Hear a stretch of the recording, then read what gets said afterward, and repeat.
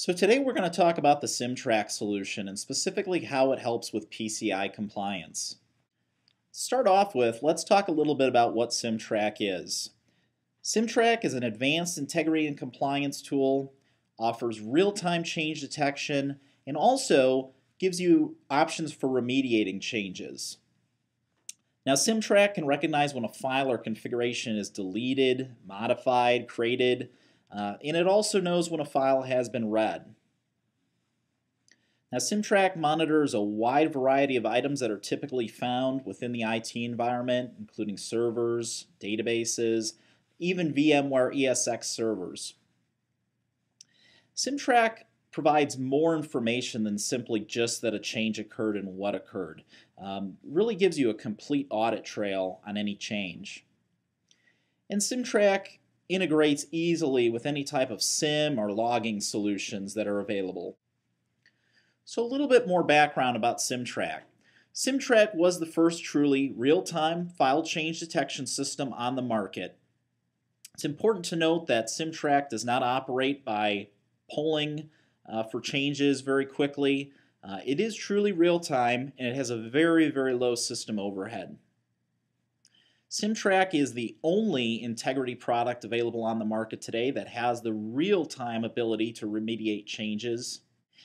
And it has a number of very, very high-level government certifications, which we'll talk about a little bit more later. This is just an overview of the entire integrity and compliance suite. As you can see, it handles a wide variety of items that are going to be typically found within your environment. Just an overview of system coverage. As you can see on the coverage for servers, workstations, desktops, and point of sale systems, we have very, very wide coverage across the board in the type of operating systems that we are able to cover. We cover a large amount of network devices. In fact, really any network device that's out there can be covered. Major databases, and we also offer support through our VMware ESX configuration monitor to monitor hypervisors, VMware hosts such as ESX and ESXi. Okay, so let's talk a little bit about the architecture, really how Cim Trak works. It's really a three-component system. First, we have the agent, which is actually, in the case of a server, it's actually out there on the server. It's actually doing the monitoring for the change. Then we have the Cim Trak master repository. You can really think of this as the main database. It's where the authoritative copy of the files or configurations you're watching are being stored securely. And then lastly, we have the management console. This is really just the front end of the solution. It's where you're able to centrally configure and manage the solution, and you're also able to get reports from it. Just a very, very high-level overview here of doing server monitoring. Again, there's an agent running out there on the server. It's communicating back securely with the Cim Trak master repository, and everything is being centrally configured and managed via the Cim Trak management console. Now, doing monitoring of things like network devices is very similar, except that there's going to be some intermediate host platform that's actually going to have the agent on it. The only real requirement here is that that host platform have a direct line of communication with the network device back to the Cim Trak master repository. Okay, so let's talk just a little bit about the modes of operation that Cim Trak has, because one of the things that makes Cim Trak really, really unique is its ability to go beyond just simple logging and alerting. Certainly Cim Trak can just log changes, but we also have two other main modes of operation, which really have some very unique places of where they're going to fit within the IT environment, and specifically the PCI environment. So the first is our restore mode. As the name implies, you can really think about this as a change occurs, and if Cim Trak, it's configured in Cim Trak to remediate that change via the restore mode, essentially that change is instantly reversed. It's as if the change never occurred.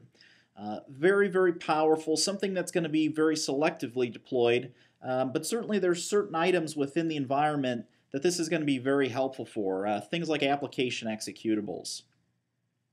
Then we have the update baseline mode. A simple way to think about this is taking an incremental snapshot of a file or configuration as it changes and storing it. This gives you the ability to compare between these snapshots or a version of a file or configuration. So you might want to compare what you have today versus what you had yesterday or even a month ago. Also gives you the ability to redeploy out a previous version of a file or configuration. Now it's important to note that Cim Trak is very, very granular in how it can operate with these modes.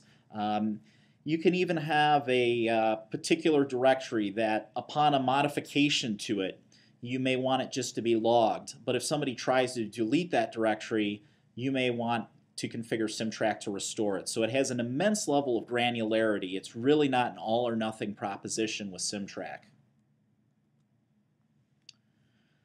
Let's talk a little bit about the security that Cim Trak has. I like to say that Cim Trak is an integrity product with inherent integrity, and that's really important when you're dealing with critical data such as PCI data. So Cim Trak was originally built with the stringent needs of the US federal government in mind, and in fact many of our customers are in that space. The master repository holds all the files and configurations that are being monitored in a secure encrypted fashion, and all communications amongst the Cim Trak components are encrypted as well. Another thing to point out is that there is a complete audit trail going on of all users and administrators of the solution, and those logs are being stored within the Cim Trak master repository, and there is no way to delete those logs. So there's no possible way that you could have somebody go into the solution, whether they're a user or an administrator, and cover their tracks from some change that they made on a system, effectively preventing a situation such as an evil admin. So specifically, how does Cim Trak help you meet PCI requirements? Well, if you're going to be monitoring things like servers or workstations, POS systems, you're going to need file integrity monitoring, and that is required by sections 10.5.5 and 11.5. And Cim Trak definitely has that covered. Now, if you add network device monitoring to Cim Trak, you're also going to be able to cover parts of section 1, such as 1.1.1, where it talks about monitoring firewall configurations. Cim Trak can certainly also fit into section 6 under the change control processes, and with its unique restore mode, it can also fit into section 12. Now that's with the core Cim Trak product, but there's also another very unique module that is part of the entire Cim Trak suite, and that's our Cim Trak PCI configuration monitor. To explain this a little bit more, it's for Windows systems, and it's looking at depending on the version of Windows, between 80 and 120 different Windows configuration settings, which are mapped back to sections 2, 3, 5, and 8 of the PCI DSS. What this allows you to do is quickly scan your system and get a report on whether it is in, those configurations I should say, are in a PCI compliant state. This is really helpful for initial tuning of a system to make sure that the configurations are compliant, and also to continuously monitor the system to make sure that no configurations change, thus making you uncompliant or non-compliant with PCI DSS. Now, Cim Trak provides a very low total cost of ownership, not only in price, but in its ease of use. And that's really important for companies that are looking to save money and also have a product that is simple and easy for their users and administrators to use. And now I'm going to hand it over to Dave Wheeler, one of our sales engineers, who's going to actually walk you through the Cim Trak product. Using the Cim Trak Integrity and Compliance Suite for PCI configuration monitoring and system auditing is a useful approach at maintaining PCI compliance.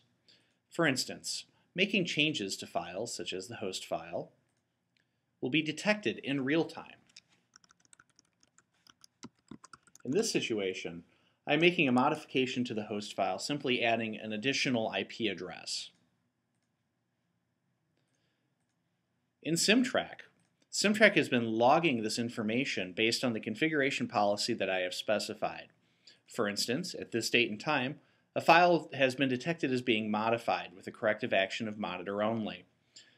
CimTrak provides information such as which system the change took place on, the user account on the system who made the change, and the file that was affected by the change. Additionally, when CimTrak is invoked in a restoration capability mode, all changes will automatically be remediated. Use of this restoration mode is completely voluntary by system administrators. For instance, I will again modify the hosts file. I'll go ahead and add a fictitious IP address redirect. Go ahead and save. Now, since CimTrak is in a restore mode, if I go back into the modified file, you can see that the change has been automatically remediated without any user intervention. The event log for restore mode also displays that a file has been modified. This time, the corrective action is a replaced from repository. In other words, the change has been automatically remediated. Again, we provide information relating to the system the change is detected on, the user account responsible for making the change, the system path of what was affected, and in this situation, a remediation time. Additionally, if I go to the change log, I get additional information related to this event.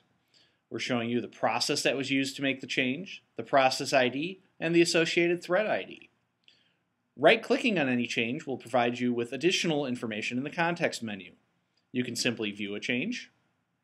In this case, here's the fictitious line we added. You can compare a change with the known state at the time of the intrusion. In other words, compare it with the authoritative copy or the original of the file. Scrolling down. Microsoft.com. As you can see, the original on the left, the modified version on the right. Any lines that have been detected as a change, such as our digital signature and file size, will be highlighted in blue. Any lines that were detected as an add, such as our Microsoft.com line, will be highlighted in green. Any lines that were deleted will be highlighted in red. Additionally, in the context menu, you have the capability to download a copy of the file or to view forensic data associated with the file. If this file had been made via a network share and was a remote intrusion, we'd provide you with a list of all IP addresses that were connected to the share at the time of the change. Additionally, if this change had been monitored in a update baseline mode, we'd create incremental snapshots of every change associated with this watch policy as sub-revisions. You would then be able to compare between different sub-revisions, or even at the click of a button, roll back to a previous sub-revision. Using CimTrak in a log-only mode will help satisfy PCI DSS requirement 10.5.5 and 11.5. Additionally, using CimTrak in the restoration mode will satisfy incident response, section 12 of the PCI DSS. CimTrak also has the capability to monitor network device configurations to help satisfy PCI Requirements section 1.1.1. In this situation, I'm monitoring a Cisco ASA firewall. Any changes made to the configuration on this Cisco firewall will be detected by CimTrak. When configured, CimTrak can automatically restore the configuration on this network device or simply update the baseline. Additionally, CimTrak simply has the capability to log as well if invoked. Any change to the running config or startup config on any monitored Cisco devices will be detected by CimTrak. In this situation, I'm simply going to modify the host name of the device. Currently, the host name is set as Cisco 5505. Go ahead and modify the host name. Change it to test123. Write it back to the device. Monitoring of most network devices in CimTrak is based at a poll interval that you specify. Rather than wait for my poll interval to expire, I'm going to force synchronize the folder right now to check the current running config and startup config settings against the known baseline stored in the CimTrak master repository.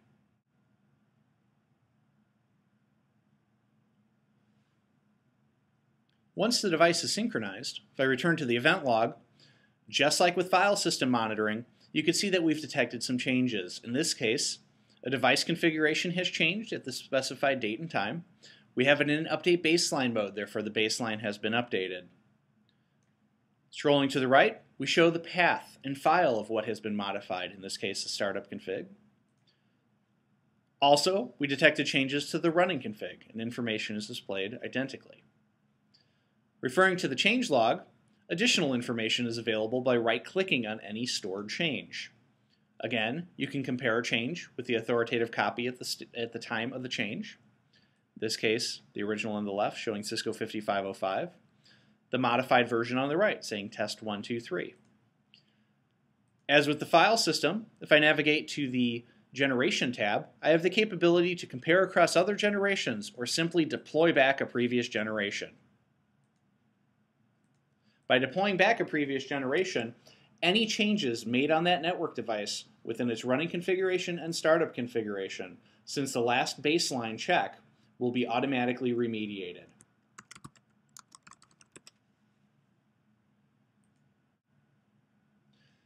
CimTrak also has the capability to monitor PCI configuration settings.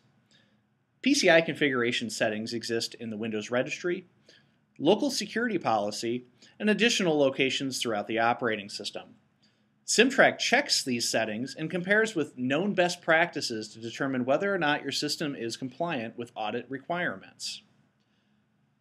CimTrak scans the configurations on your system at a polling interval that you specify. Any settings that have changed between polling intervals will show up in CimTrak's integrated event logs. Additionally, CimTrak has the capability to perform a mini audit on your system to show, is your system compliant if audit time were to come at this point? For example, here's an example of a completed PCI compliance report. We show the date and time that the report was run. We show an overall compliance status, in this case a fail. We show the number of systems scanned, the compliant number of systems, and the non-compliant number of systems. Additionally, we provide a very user-friendly pie chart showing the percentage of compliant settings versus non-compliant settings. For each system that was scanned, we provide a detailed list of all settings that were checked on that system. For instance, for this particular system, the compliance status is a fail. We checked a total of 118 settings, of which 54 were compliant and 64 were non-compliant. For each setting, we provide you with details on what was checked. For instance, this particular setting, relating to section 2.2.2, is checking the startup mode associated with Bluetooth support services. The compliance status for this setting is a fail. Currently, the value on this system is set to manual. In the enterprise, generally users will use this report to view the compliant versus non-compliant settings associated with their system.